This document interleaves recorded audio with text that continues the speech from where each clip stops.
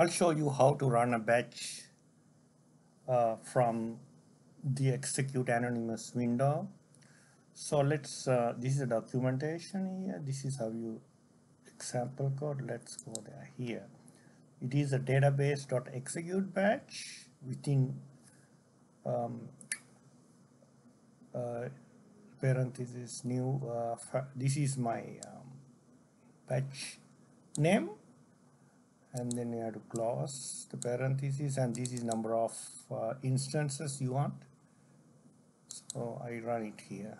So it is, you can see in the background so it ran here in the back. You can look at the logs here. So these are the logs here.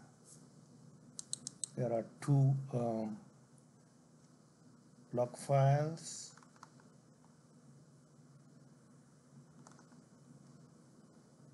So this is the query. It grabbed all the data, and the second one is a batch apex, and I saw another one. This is the apex for execute anonymous. Yeah.